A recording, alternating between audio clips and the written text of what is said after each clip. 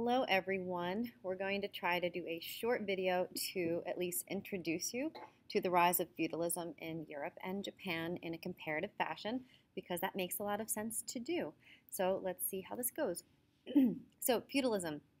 When we use the word feudalism, we are talking about decentralized control of a region, and we'll see that that happens for a variety of reasons, and that rather than being hyper-centralized, we are decentralized and broken down into these self-sustained communities. In the case of Europe, we'll see that those communities were pretty isolated, less so in Japan, right? But we are broken into these communities, and there's often a lot of conflict, at least in this era, and it leads to this heavy reliance on our warrior class. So when we think of feudalism, we should think of it as both a social and an economic system. We'll look at the economic systems within the manors and the shoen. And socially, we have not a huge departure from social class systems that we've seen before, but some features that are unique and important to notice. And the basic way that it worked is that we have some sort of regional leader, often a monarch. We'll see in Japan, these are generals, who manage the great expanse of land and then either give parts of that land away or some power away in return for loyalty, in return for taxes and military service from the warrior class. They'll hand that down to some sort of noble class. And then the nobles are the ones who interact more with the peasants, known as serfs in Europe. And then those peasants do everything, manage the land, grow the food, do the fishing, make the crafts, and are very reliant on the nobility to be protected in this unstable time period. In both of these regions of the world, in Japan and Europe, social mobility is really limited. In Europe, it's almost impossible to move up or down the social ladder. So if you're born a peasant, you're stuck a peasant. In Japan, you have a bit more freedom, but it's still not a time period of people, you know, starting from the bottom, right, and making their way up to some higher social class. So that's a really important feature that I want you to know. Very little social mobility. All right, so why? Why do both of these regions collapse or shift into feudalism at the same time, right? It's kind of spooky. Japan and Europe are in absolutely no contact with each other, and yet they end up doing the same exact thing at about the same exact time. So it might be aliens, or we could just look at some somewhat similar causations here. For Europe, it all has to do with the fall of the Roman Empire, specifically the collapse of the western portion of the Roman Empire. So we know that due to various decisions, the West was very weakened in the Roman Empire, which led to various Germanic invasions, just pummeling Western Europe. And this led to this region of the world being very decentralized, the infrastructure falling apart, a great deal of instability. And since there was so much danger and war between all these groups, we're going to see that it falls into this period of relative isolation. We see a lot less trade because it's just too dangerous, and the West, it's not very productive, so they have nothing to trade. So they're not going to be trading very much. These different powers in the West won't be even interacting quite that much. That'll happen in the High Middle Ages, but at this point, it's kind of like everyone is just going internal and just in survival mode just to try to recover from the very hard fall of the Western Roman Empire. We go back to being an extremely agricultural economy rather than have larger, more sophisticated crafts that were made in the Roman Empire. So it's like taking a few steps back. And so all trade, for the most part, is local. That's why when we study them, that's why the Vikings will be so important. The Vikings are some of the only groups in the early Middle Ages that are reaching out and connecting these societies via trade. And it's funny because the Vikings are also part of the reason that people don't want to go beyond their local manors because the Vikings are dangerous. So in some way they're causing less trade, but they're also providing a lot of connection and trade.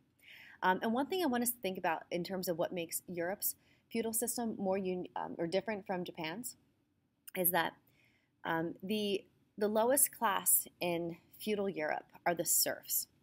You can use the word peasants, but serfs is a better word to use. And the serfs have like no mobility whatsoever. We'll see the Japanese peasants have a great deal more freedom. And a reason that we see very rigid class systems in the European feudal system is because the social system of Rome just like shifts in the feudal period. So the people who used to be the slaves, and remember that a third of the Roman population were slaves, they become the serfs of the feudal era. Because as everything is collapsing, it's not like, the Roman Empire collapses and they're like, yay, we're free, and they're just running around. Of course, some people, I'm sure, found ways to reinvent themselves and their families and become important in terms of military protection. But the majority of serfs, didn't have weapons, you needed protection, and so they become even more reliant on the upper classes who do have the ability to form armies and to arm themselves.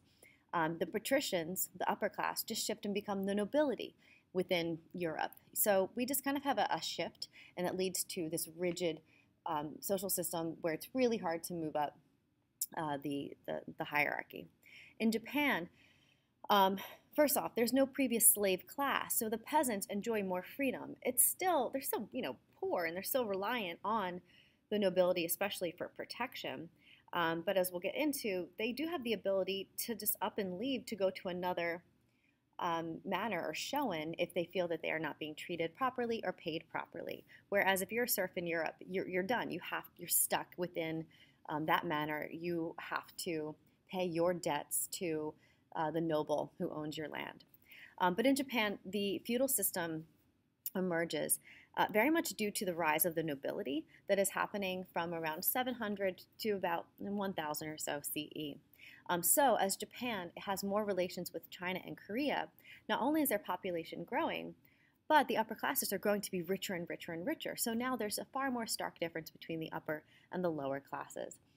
And the nobility will be able to fund their own armies, which will compete against the imperial army. And over time, they can have very powerful armies, which can make them somewhat more independent from the government and put them at odds with other noble families that are raising their own armies. So there is a great deal of war that's happening in the feudal era, but there are periods of connection. There's still more internal trade in Japan. It's not as dangerous as Europe, right? So Japan won't be as isolated as Europe. Japan in this time period will continue to trade with China and Korea and other regional powers. So they'll benefit from that, and they'll continue to trade with each other with periods of time that are rough with lots of war. So I would argue that Japan is not as isolated, can benefit from cultural diffusion and trade far more than Europe, and of course the peasants have a great deal more freedom. So just as a reminder, or a glimpse into what Europe looks like around 600 CE, so rather than have one large empire, we start to break down into these larger kingdoms, regional kingdoms that were forged via those Germanic tribes that invaded Western Europe. Right here we have the Franks, which were one group, the Visigoths and the Lombards here, and then all these other different groups. So even though it looks like they owned large swaths of land, they didn't have centralized control. So within this purple region and this what is that, green region, whatever, there's all these tiny little mini kingdoms, you could say. So don't look at that and be, misguided in terms of thinking that they're super centralized. They're not. Definitely decentralized. We have one moment of centralization within the medieval period, and that is the Frankish kingdom under Charlemagne, which is shown here in the light green, and then expanded under Charlemagne. These other darker green territories were taken into his empire. So we'll get more specific information on that in class, but this is our one empire in this time period of centralization. For the most part, we're decentralized in the feudal period, except for this one moment in the 700 through 900 under the Carolingian Empire. This is the setup to the European feudal system. It's a pretty strict social and economic system. So the way it works, at the top there's some sort of political leader, monarch. I just noted it as kings right here. And they're the ones who technically own and are ruling over a large expanse of land. Those kings will grant what are called benefices or fiefs, so property or a certain amount of horses or whatever to the nobility, and then the nobility manages that land. As the nobility manages that land, they also need to raise armies that are ultimately loyal to the king above the nobles, but immediately report back to those nobles. And it's important to note that the knights are pretty much only growing out of the noble class itself. So the knights are an extension of the nobility. The knights in Europe are ruled by the code of chivalry. We'll learn more about that later. And then the nobles will rule over the serfs, who have very, very little mobility. Ultimately, they're almost like indentured servants to the nobles. And then the serfs will work the land, kick up much of their crops and whatnot to the nobility in exchange to be protected and, of course, to be fed. And all of that reports back to the king. But it should be noted that the serfs are so responsible for the recovery of Europe. The hard work and the innovations of the serfs within all of these local manors allow Europe to recover from the fall of Rome I guess in a pretty swift way, all things considered. So if you look at the populations at the bottom of the slide there, in 200 CE, before the fall of Rome, Europe is at about 36 million people, and then it drops 10 million people. And so due to the efforts of the serfs, they're able to recover their population by the year 1000 and set Europe up in a way that will continue its development. And this largely has to do with a lot of the agricultural innovations that the serfs put forth. One of which is the heavy plow. It might sound really simple to have like this heavy iron plow, but we have to remember that Europe was in total disarray, so it's a pretty useful tool. Also, we'll see that they develop a lot of cottage industries. We'll see that they grow essentially into guilds in the late Middle Ages, but we're recovering our craft industries within these manors, and at first it's just enough to sustain themselves. At this point, so through the year, 1100, 1200, pretty local economies. And then eventually it grows beyond those local economies. So for now, it's just enough to get by, not enough surplus to sustain long-distance trade, but they're recovering. This is what the manors would look like, these self-sufficient manors. Note the three fields. The peasant classes or the serf classes of the feudal era develop a three-field system, which plenty of other societies had done a rotating crop system in the past, but Europe is a little late to the game often. So here they develop that, which is going to help their agricultural yields. And anything else you could ever want is on the manor. So we got the mill for all the grains, and there's a blacksmith for all the tools that you need, and a barn for the animals, and gallows for the killing, and the church for the praying, and all that stuff. So we will learn that Charlemagne, under the Carolingian Empire, gives kind of a standard to the setup of the medieval manor. But this is how you would generally, see a manor. And so they could recover from Europe in a self-sustained, semi-isolated way. All right, so Japan. The setup of Japanese feudalism, similarities, but some differences. And as a reminder, from 10 minutes ago, we see a shift to feudalism because the emperor is really losing power because he's a far and away entity, but the nobility has been rising in prominence and wealth and raising their own armies, and so we see many clan wars erupt throughout Japan.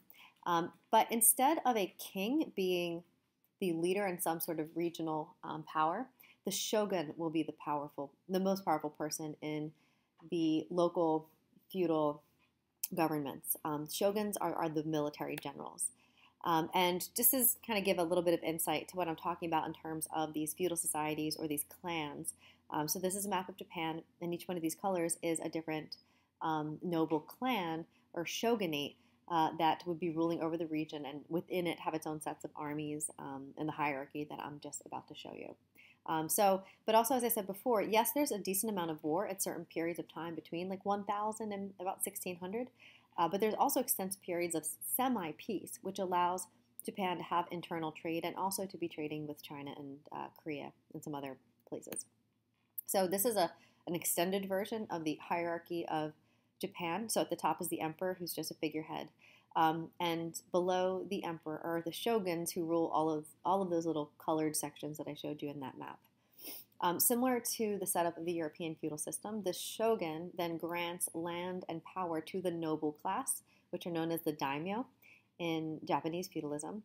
The daimyo then raise their local armies that are ultimately loyal to the shogun. Those are the samurai.